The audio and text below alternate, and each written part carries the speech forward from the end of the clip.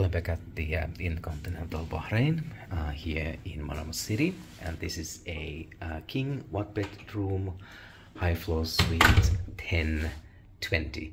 And the employee checking me in told me that this has been fairly recently renovated, and I have to tell you that I was this hotel last time in 2015, but I have absolutely zero recollection what were the rooms or suites like back then.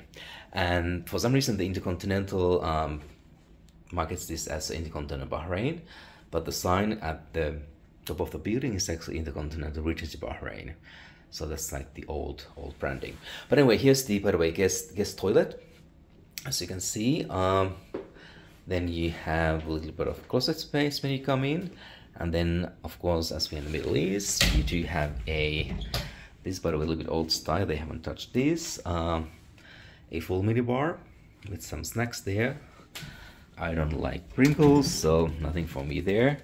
But then I have to say that this mini bar lighting is kind of a little bit weird. It's like you're using one of those toilets that they try and prevent people using needles in. But anyway, so here we have a TV, of course, a very traditional style like sitting area, and here we have some must be ambassador amenities, must be dates or chocolate there in the box. But I do like the fruits. Have to eat them a little bit later today. And here we have the bedroom, king bed, comfortable. Of course, we have another TV. And then we have your work desk here as well, and here's my my newest Tumi bag. More closet space. I remember these control panels used to be very common in the past, but they are quite rare nowadays. So I'll have to have a look at that a little bit later. Bathrobe and some hangers here. So the bathroom toilet combo. So here you have a bathtub, and they have the fine red line of bathroom amenities, which is the InterContinental standard. It's actually quite nice stuff. I like it.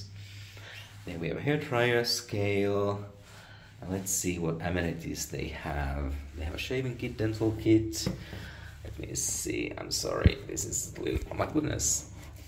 Oh, that's empty. I need to ask them to bring me some mouthwash. Here we have a toilet, and well, they don't have usually bidets. Well, not often here in the Middle East, but you have the well, I call it the ash shower. Basically, I'm sure there's a more better name for that as well. And here we have the shower, which is a little bit actually low ceiling, because I can almost hit my head on that. Especially if I had a little bit longer hair, and more of these Pyredo amenities.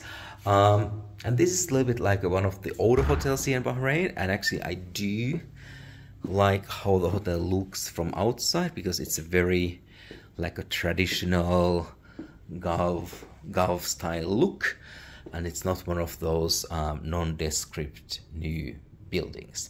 But again, this is the InterContinental Bahrain or InterContinental Regency Bahrain.